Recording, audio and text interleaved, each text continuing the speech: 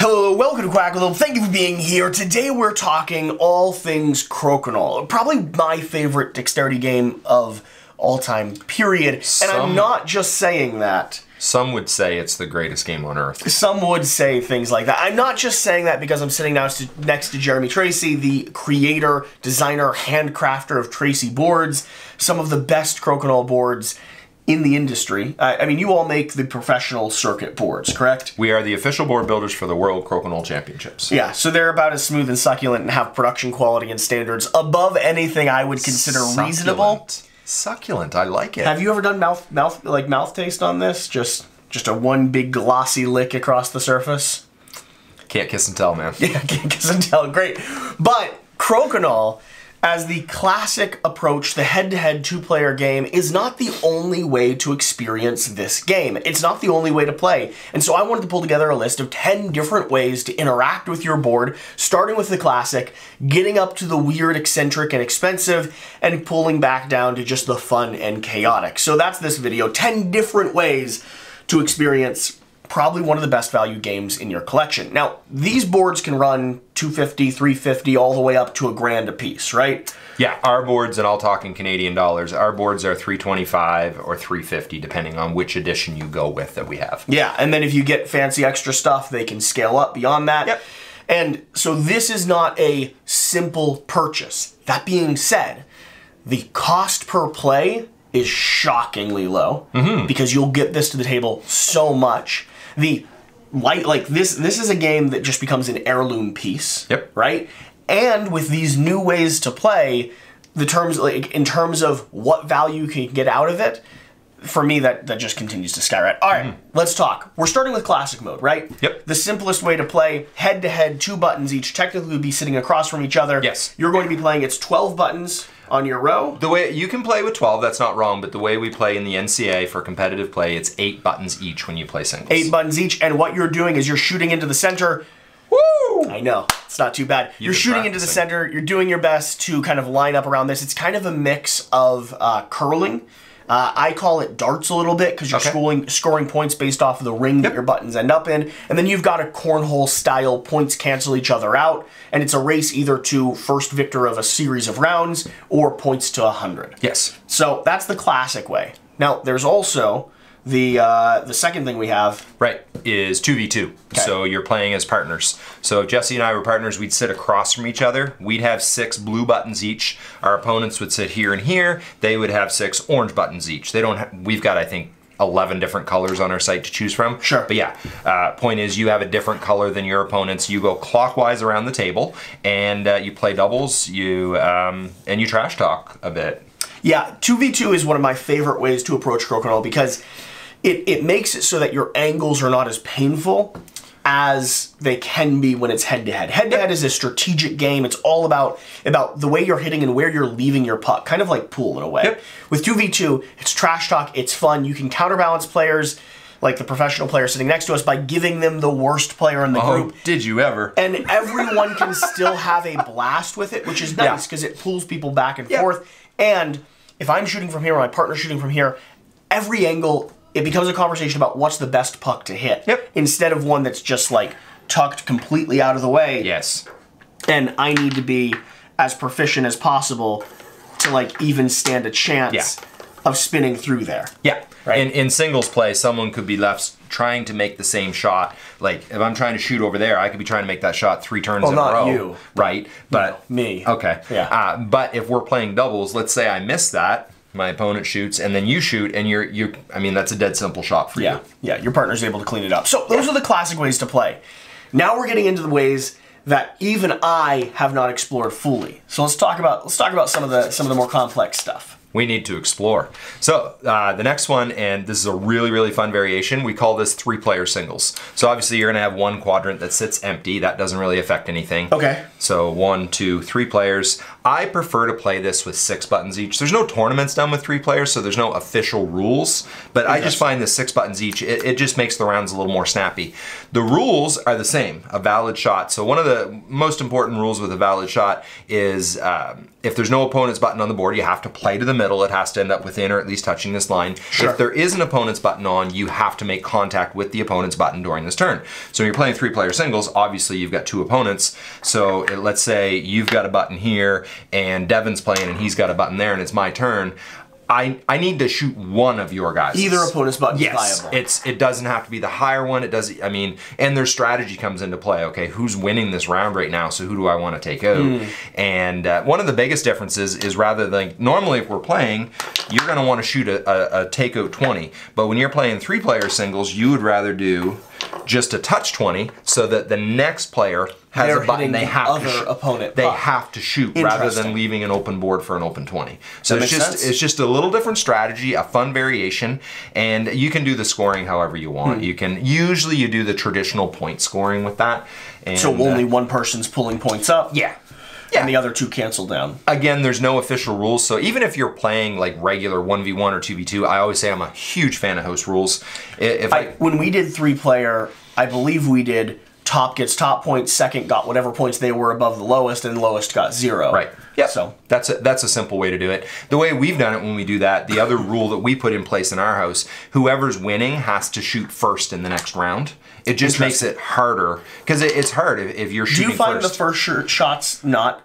Like, you find the last shot's the advantage, not the first shot? The hammer shot is definitely an advantage, but if you play 3-player singles, then it's even more of an advantage. Interesting, because 2 people are going right after you. Yeah, 2 people are going after you. So there we have it. Number 3, 3-player singles. What else are we doing? Slight variation on that one, but 4-player singles. So that's when you've got a 4th player. All the same rules apply. It just gets even more chaotic. You've got 4 colors of buttons. And you can hit anyone's colors. It's not like you're fighting the person across from you or anything like that. Nope. You hit. If there's any opponent's button on the board anywhere, you need to make contact. So you're never getting a clean open 20 shot. It's pretty unusual. Somebody either made a great shot or a horrible shot in order to create an open board. Do you like 4-player singles more than duos? Like, what's your variance in terms of play? And you know what? With all these things we're talking about here today, they're fun. Okay. But I'm a purist. Sure. Yeah. Yeah, singles and just straight up singles and doubles are my favorite ways to play. Classic Crokinole. But it is, yeah. I mean, once I've played a few rounds of 4-player singles, it's like, all right, let's play some doubles now. Sure. But yeah, it's a fun variation, and some people prefer it. So, yeah. Cool. All right, moving on to number 5. What are we doing there? Well, I mean, we had to make number 5 the 5-hole board. All right, grab some pucks. Let's talk about this a bit, because this is something that is the expensive part of the conversation.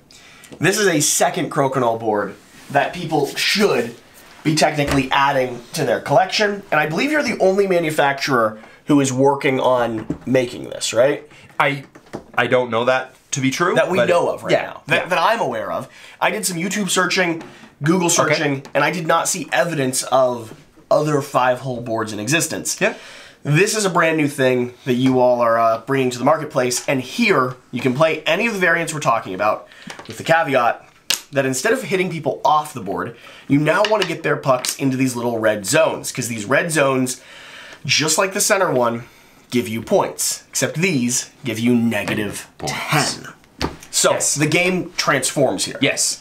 And in all honesty, I don't particularly enjoy playing this 1v1. Sure. They just don't seem to come into play as much. They're like the accidental mishap, and that's how they happen. Yeah. Whereas in doubles, yeah, they come into play a lot, and it gets... because doubles, you have more clearance, you have more angles, and instead of, like I said, instead of knocking someone else, you might choose to leave a puck there that your opponent would hit otherwise, so that you can try to get that one in. Yep. So what happens, and if you ever watch the competitive Crokinole play from the World Championships or the NCAA Championships on Crokinole Center, you will notice that the pros keep the board really clean. There's usually only 1 or 2 buttons on, but what'll happen is there's a situation like this and I go, well, I could knock that off, or I could be spiteful and I could knock them into the 10, but that's a bump and run into a hole is a tough shot to make. So the board just gets super crazy, chaotic, busy, and it you end up with a lot more circus shots. There's just more options. There's more, and it can be really mean. And if you accidentally hit and leave your puck in a vulnerable area, like I had playing against West the other night, I kept leaving my pucks right there. West is playing on this side of the board. He keeps doing this. Just every shot, and we lost 50 points because he just kept sinking them in. Yep. Yes. So yeah, absolutely Brutal. gets mean. I find the trash talk goes up about 3 octaves when you're playing the 5 Because you can now hole. be purposefully vindictive. Yes. Oh, 100%. Yeah.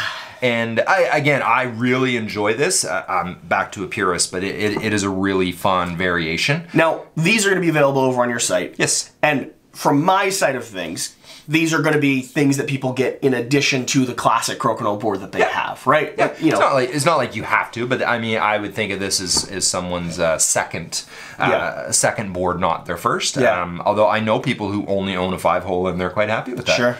So, Sure. yeah, I don't think there's a wrong way to play Crokinole. I hear. That's probably true. Number 6, what are we doing? Number 6. 2 new products that are about to go up on our website. Not my creations. Okay. But, and this is So these are other creators that you're just going to be hosting on your website. Yes. Cool. So this is a gentleman by the name of Coulter from out in Manitoba. He created Crokinole cards. So what these do is they allow you to add more variation to regular, like just normal Crokinole, but you add these variants to it. So this card, just for an example, now I haven't actually played this. This card right here means if you draw this card, then in the next round you have to take 1 shot with your non-dominant hand. Oh, I don't even know that I've done that.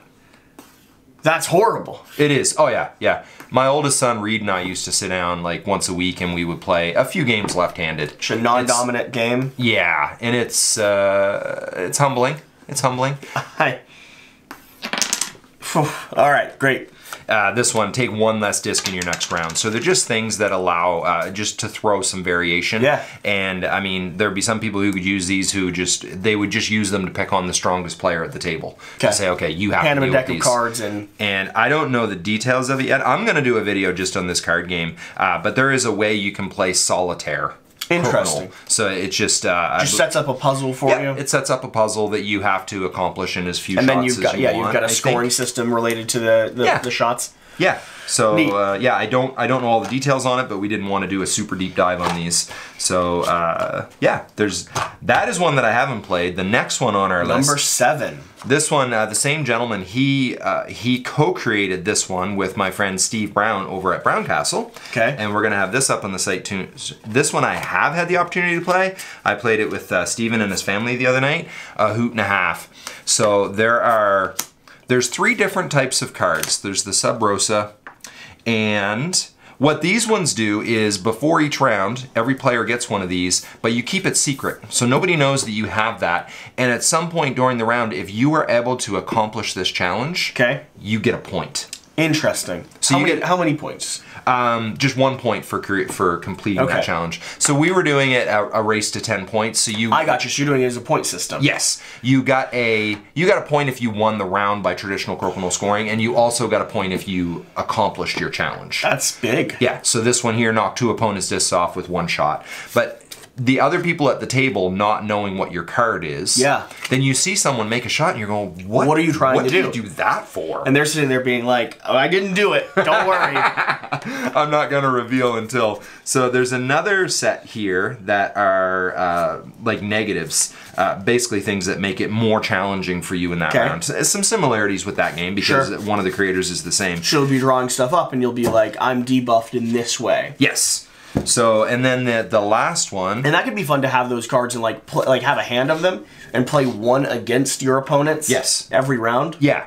And so there's those that impact individual players, but they've also got a whole set of cards that it impacts the board. Okay.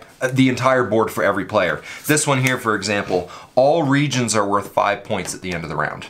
So it doesn't matter whether your disc is here or here, it has the same point value. Interesting. Even 20s have the same point value. Interesting. So it just changes strategy. Yeah, because now you want to live. You just want board presence. Yep. After a valid shot, you may stack your disc on any disc involved in the play. Disc score as 5 points for each disc underneath. That's fun. Yeah, just there's one that's called Moat. Here it is right here. Discs in the 10-point region get removed at the end of the turn. Nice. It just completely changes the game. I like this. We played a couple of games with that with his family the other night, and I really enjoyed it. A lot of fun. Yeah. So again, that's just a fun variation. In my heart and in my mind, it's never going to replace the pure traditional Crokinole. But I love Crokinole so much, I like opportunities to screw with it. Oh, 100%. Yeah. Yeah. All right, number 8. What do we have? Number 8. This one has to come with a warning. Okay. Big caveat? Big caveat. Sure. I'm not recommending this. Apply this at your own risk. Okay. And I blame West for this. All right. So our group likes sitting down at 2 a.m. after we've responsibly played all of our other board games. We have a few glasses, you know, a little bit of like an old fashioned left or a beer or two, and we just keep going till like 4 in the morning. So our group advocated for a drinking game to be included on this, and you were not entirely a fan of including that on the list. Well, it was pretty much, I had a target on my back. They were trying to even the playing field. So Sure. The way we played it, and it's just a suggestion, they deemed me to be the stronger player at the table. So I played all 5 of you, one after the other. Video coming soon. Anytime they sank a 20, I had to drink. Okay. Anytime I missed an open 20, I had to drink. Yeah. Yeah. It worked well. You got to play me last, so It didn't help that much. That being said, but no, just any variation on drinking games. I think the 20 was the easiest thing for us to line up in terms of like you pull it, you know, and you could do it just if you sink a 20, your opponent drinks, they sink a 20, you drink. Just sort of a back and forth, push and shove. Simple little system like that. Yeah, absolutely. Could even do it like if you whiff a shot, you know, things like that. Like any counter to that. So number 9. We're up number to 9 9 at this point. And yeah, this one I would direct people to go to my YouTube channel to check out some of the drills. We'll leave a link down below. Yep. So just as an example, there's one drill that we have. We call it the outside in. So you start with all 8 buttons just outside each of the pegs. And then you have 8 shots to score the best score you can. 8 shots to score the best score you can. So you're trying to, and valid shots are the same. You have to contact an opponent. Interesting. So over the like you make your 8 shots. If you've cleared everything out with 6 shots because you had some double takeouts, you've got open. Then you've got open 20s. But whatever's left on the board at the end. So if this is like pretend that's not a 5-hole. If that's how the board ended, your opponent who started on the board still has 20 points on the board, and you have 20 points on the board. Your score is 0. Cool. But yeah, if all your opponents are knocked off and you've got 20s or buttons on here, that's fun. That's your score. So there's a couple great things about this is you play by yourself. Yep. So then you sit down and you get a score of 45 points and then you go, I wonder if I can beat that. So you just quickly set it up again and you see if you can beat your score. The other thing that I know people have done is they challenge a friend over Zoom. So simple, you just have it there and you go, okay, I'm gonna go first. Okay, I got 35. Can you beat that? Bet you can't beat that. And you can do this. Just the back and forth. That's just one of the drills we have. We have a number of different drills like that, every one of them absolutely works on different skills. Set up a challenge and let you just practice the game, learn the game, and have something fun to play against instead of just ambiently shooting. Yes. Yeah, I mean, one of the most important skills in Crokinole is open 20s. Even as a lover of Crokinole, just sitting and shooting open 20, open 20, open 20 gets a little bit numbing after a while. But like that one I just set up, it teaches you a couple of different skills. One is your angle in 20s. Oh, really? And the other, you can edit that to make it look like I missed. The other is it helps you work on your double takeouts. So, which I missed that one, so you don't need to edit that. This game's so good, I just want to sit and play it. Yep. What's number 10? What are we going to? Number 10 is, and this is a game that I learned about, or a variation that I learned about visiting my good friends at the Extra Pint Crokinole in Voorheesville, New York. Okay. And they do this on the Friday night before their tournament. We sit down and we have what is called a whole survivor tournament. Whole survivor tournament. So you can have, I mean, with this, the cool thing about this is you could have 8 people sitting around the board. As long as you've got room around there, because you've got 8 channels. So the normal way to play it is everybody gets 3 buttons. So you start with 3 buttons. Doesn't even matter if somebody else at the table has the same colors. It really doesn't matter. But you've got 3 buttons. If you shoot and you miss, it goes in the gutter. Okay. If you sink it, it goes back in your pile. Okay. So it goes around until, like, once you've missed all 3 of your shots, you're done. And those who have been sinking, so I live another round now. You live another round. So it's just a death match. Yes. It's just with just open 20s. Open 20 death match, which lets you practice the important skill. And but also, it's still got a competitive, fun, like you're not just sitting there in your basement like, oh, okay, I'm gonna shoot another 20. There's pressure because you don't want to lose. And you could play with, you could do 8 people playing this. Yeah, because you've got 8 channels. It's fun to just watch, it's fun to just watch everyone going for the open 20s, right? The other great thing about this is you can scale it. So if you have a more experienced player, if you want to be really mean, you get one disc. You get 1 button. Yeah. Or you go the other way, and if there's less experienced players, you go, you know what? Gets 8. Why don't you start with 18? Yeah. Right? Yeah. So that's it's just a fun challenge. And again, it's not like you're probably not going to sit and play whole Survivor for 3 hours. It's not as addictive as the other variations. But what I would do with this list is I would make like notes of 5 of them that I'm excited about. Yep. And in the mix of playing through a 100%. 7-hour Crokinole session, which do happen, I just throw in a few of them. I'll be like, hey, real quick, let's do our practice. Like, let's start the session. Yeah. Everyone gets 3 discs. Let's do our practice 20s. Yep. Because everyone wants a warm-up shot. Yep. Let's do that as a game. Yeah. Absolutely.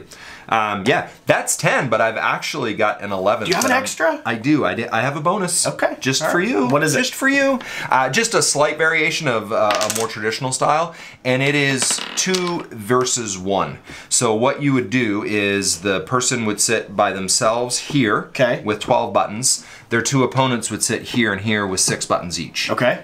It works like regular doubles, but the person shooting by themselves shoots on behalf. I call him my imaginary friend. My imaginary doubles partner, his name is Jim Bob. So you still go 1, 1, 2, Yep. So it goes, I shoot, that player shoots, I shoot on behalf of Jim Bob, then you shoot, then I shoot, and it goes around the table. And the fun thing with that is that you just take turns being the person that's on their own. It's just fun to have more buttons. So it's just it's just a great. And you're disadvantaged because your angle isn't as good. Yeah, you got more buttons, more control, but your angle's worse. Yes. If your 2 opponents are able to get play over on this side of the board, if they can keep you over there, then they have a pile of control. Like my first shot's that. Oh, no, that's not a valid shot. I know. But you know what I mean. Yes. But yeah, if you can work the play over there by using valid shots, then you're going to put the 1 at a disadvantage. But the most important thing is you have to come up with a really cool name for your imaginary partner. Mine's Jim Bob, so that's taken. That's reasonable. But mine's Wes Todd. Wes Todd, okay. That's just an imaginary friend. Thank you so much for watching. Let us know, which of these variants do you play? What ones did we not mention that you all like? And what are your favorite house rules for Crokinole? Because you like collecting them. You like seeing what's out there in the world. Yeah, for sure. So thanks for being here. Whatever the case, whatever you do, remember, do the important thing. Go buy a Crokinole board. They're that good. I'm telling you. It's the only board game you might need. The greatest game on earth. Bye.